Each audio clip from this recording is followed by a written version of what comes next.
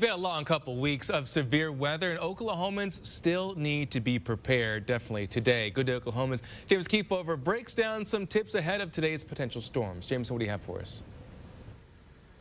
Yeah, Wayne, the National Weather Service tells Oklahomans to be prepared, not scared. And so that's some prep that we have to do before these storms and potential storms hit. Now, if you're in your car, the timing of these potential storms could have people driving home from work or school. So if you're inside of your car and you start to hear those alerts go off on your phone, you need to make sure you get out of your car, because that is not a safe place to be. You don't want to park in a ditch. You don't want to park under a bridge. You want to get out of your car and get into a building. Now, the National Weather Service shared a graphic that shows you where inside of a home those safest spaces will be. So if you can get inside of a building or a home, that's great. The best place you can be is an underground storm shelter. But if you need to be inside, you want to avoid windows, you want to go into an interior room, and you want to make sure that you are in a safe space. Don't want to stay upstairs. You want to go downstairs, the lowest level possible, to make sure that those walls can keep you safe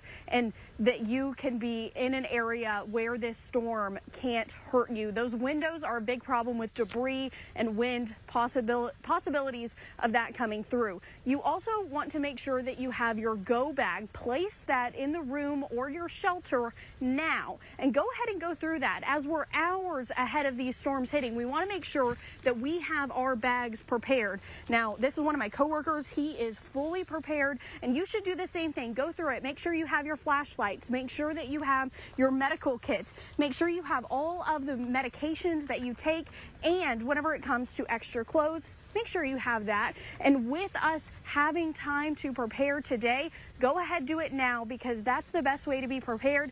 The weather experts will prepare you for the storms. You have to take care of everything else. Reporting live for Good Day Oklahoma, I'm Jameson Keefover.